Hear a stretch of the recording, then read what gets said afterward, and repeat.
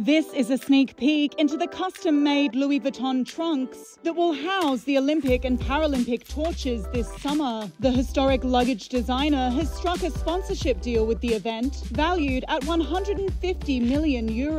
Louis Vuitton has been making trophy trunks since 1988, and the brand has had significant visibility at major sporting events, including the Rugby World Cup, held in France last year. For Paris 2024, the display cases will have dozens of drawers and will open up to showcase up to 3 Olympic medals. Several additional LVMH brands are involved in the 2024 Olympics, including Place Vendôme jeweler Chaumet and menswear label Berluti, the designer behind the French team's uniforms.